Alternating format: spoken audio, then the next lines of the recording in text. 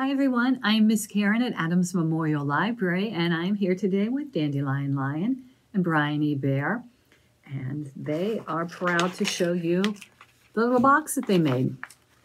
They made it, they can keep candy in it or anything else that they want. And they made it from using a library book. That's how they learned how to do it. Now when I was a little girl, one of my favorite books was an old book called The Everything Book, Things to Make and Do. And so the books this week are about things to make and do. Bryony and Dandelion are always looking for things to do. So if you are looking for things to do too, we've got some books to tell you about. The first one is called Easy Paper Projects, and it's by Maggy Woodley, who does Red Ted art. And if you've done any of our take-home kits, you've probably seen some projects from Red Ted art, because I really like them. And when I found out that Miss Maggie had a book, I got it for the library. Easy Paper Projects. So that's something fun to do. And if you do like working with paper, you can do origami. More origami for children, 35 fun paper projects to fold in an instant. Let me tell you, it did take me, when I was working with the things in this book, a little more than an instant, but it's still fun. And this book was put together by Mari Ono. Do you like to cook? I like to bake. I like to do the Bake-A-Tales, and I like this cookbook too. My first cookbook, Fun Recipes to Cook Together, because you know, baking and cooking is always better with a friend. So this is something you can bake together. You could make snacks, breakfast, lunch, dinner, sweet treats, and even holiday recipes are in here. And this was put together by America's Test Kitchen, so they know what they're doing. And they got kids to test it too. So all the recipes in here should be yummy, and they'll tell you just how to make them. And the last book, I told you my favorite when I was little was the Everything book. This could be my new favorite now that I'm big. How to Babysit Your Grown-Up, activities to do together. Because let me tell you, friends, I didn't have How to Make a Volcano in my book when I was little, so I might need to be trying that now. How to Babysit Your Grown-Up was written by Reagan with JaNay Brown-Wood, and the illustrations are by Lee Wildish, and it's got lots of fun things to do. So let's talk a little bit more about these books. One of my favorite things from this book are these corner bookmarks. You fold up the paper, you take a square of paper, and these bookmarks will fit right on the corner of your page. There, no muss, no fuss. Once you know how to make the basic bookmark like this, you can turn it into something like this. So here's a unicorn bookmark that started off just like this, and it started off just as a square of paper. So if you like making things like that, this is a good book for you. She's got all kinds of ideas. Here's a fancy card you could make. And you know, a lot of these you'll probably see in the take-home kits, because I really like the things that she does in here. And I like that Miss Maggie is really in favor of reusing. So she saves her pieces of paper, because you never know when you can make something new with them. Decorations for fall, lots of fun stuff to do in here.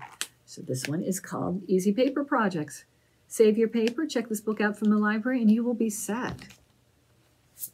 The origami book, it actually says in here that there's paper included. There was paper included. If you check this out from the library, it's not going to have paper in it. You're going to need to find your own paper, but that is okay, because then you can make things. Find some paper, and you can make things like the gift box, which is what Bryony and Dandelion made. And this one, you don't even need a square of paper. It takes a whole rectangle. So if you just find a piece of paper, you could decorate it however you like and turn it into your little box. But if you like animals, if you like flowers, if you like, what other kind of things could you make in here from origami? You could make, you could make a sumo wrestler. You could make a boat. You could make a rocket ship. You could make cupcake, squirrel, whale, all kinds of good stuff.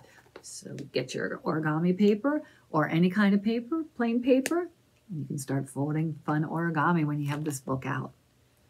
But if you need a snack, you might need this book. My first cookbook, and one of the snacks in it that I've made are no-bake energy bites.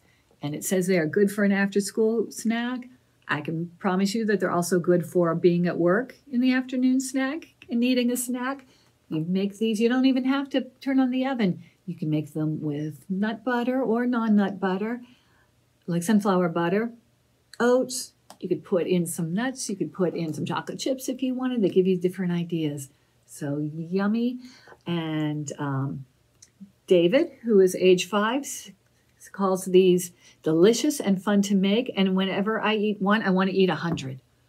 So that's high praise indeed. It doesn't get any better than that. If you want something, try not to eat 100, but if it tastes so good that you might like it, that might be good.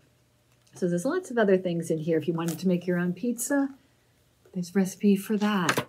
If you wanted to learn how to cook fish, there's a recipe for that. So all kinds of things you can do together. And this one also has so many fun things that you can do together. And like the book that I had when I was growing up, it's all different kinds of things. This one has things you can do outside, like building a snowman, flying a kite. If you'd wondered how to do them, this book will tell you how. Fun with paper, fun with science, like making a volcano. Maybe that should be an outside thing too, but still, you know, volcano, that'll be fun. Oh, how to make a lava lamp, how to make goop. Can't go wrong with that kind of stuff. It also has things to eat, crafts to make, and ways to use your imagination and play together with a family. And my goodness, it also has something called how to make it rain in your house. But don't worry, there's no actual water involved. So how can you make it rain without any water? Just using your hands? When you check this book out from the library, you'll know. You'll be able to do that too. So when you're getting bored, if you need something to do, the weather starts getting colder, these books will be waiting for you at the library, and they will keep you set, ready to go, and ready with lots and lots of fun things to do. So you can come and check these out at the library.